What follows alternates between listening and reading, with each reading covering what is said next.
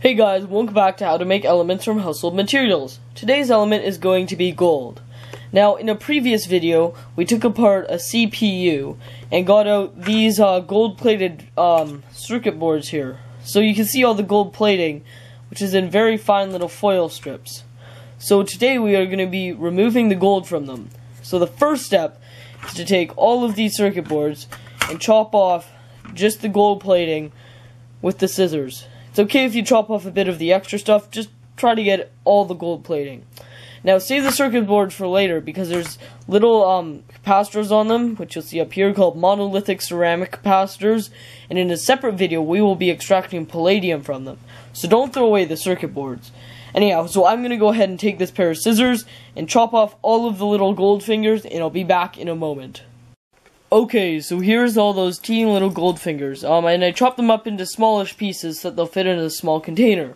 So we're going to put these in a small container, and we're going to take some hydrochloric acid, which is sold as muriatic acid at Home Depot, and then we're going to measure out about half muriatic acid, which is hydrochloric acid, and half hydrogen peroxide. Now this is the 3% which you can buy almost anywhere.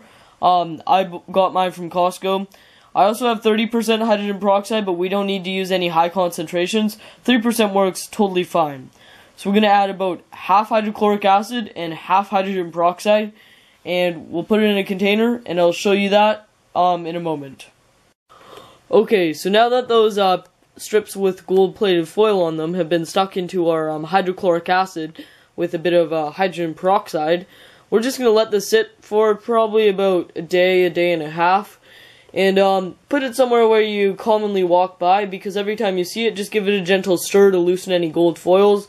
And basically, once you see no more gold foils stuck to the little circuit boards, then you're done. So I'll meet you back then.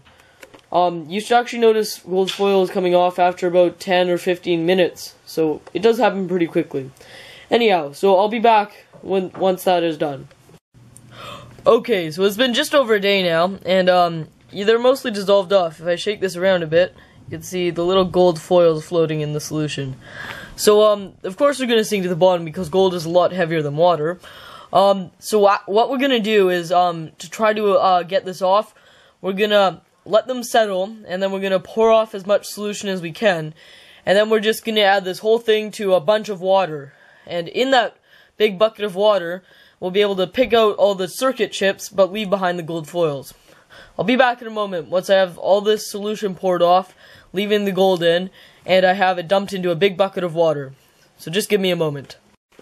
Okay, so as you can see in this bucket, there's all our gold foils. So I went ahead and diluted the acid in this water, and then removed all of those little teeny circuit boards, and any that ended up having gold still on them, I saved them. Because in a future batch, we'll just reprocess them and get the gold off. There was only two which had a few little strips of gold on them.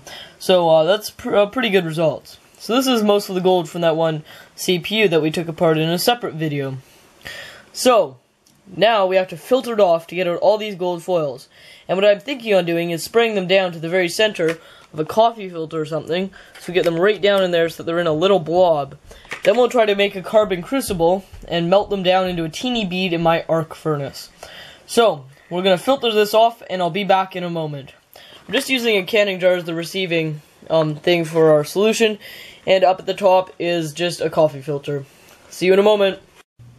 Okay, so I've used a spray bottle and sprayed it down to this teeny pile in the middle of our coffee filter.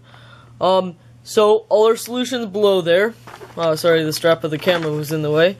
And anyhow, so we're just gonna let this dry. Now this is pure gold here, and you could just stick it in an ampule or whatever and keep it as your element. But I want to get it into a teeny little bead. Now it looks like a lot more gold than it actually is because it's so thin. Because it's gold foil that's been plated on to those circuit boards. So it's super thin. So we're probably just going to get the teeniest little dot of gold out of this. But I still would like to melt it down. Anyhow, so we're going to let this dry. And then we're going to try to make a little carbon crucible to melt it down in. Previously when I did this, I melted it down in a proper little crucible. But my arc furnace got so hot that the crucible shattered. Luckily, the bead of gold was still there. It was really teeny. I dropped it in the grass, so I was kind of upset with myself.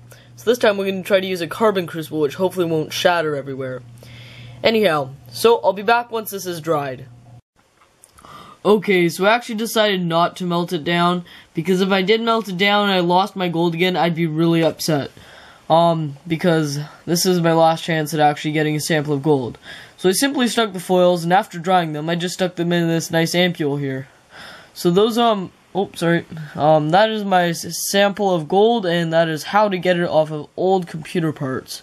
So, hope you enjoyed, and, maybe in another video I'll show you a separate way of getting gold off of different computer components, because those are just the gold fingers from computers. Anyhow, so it's a fair amount of gold, and hope you enjoyed. Okay, bye.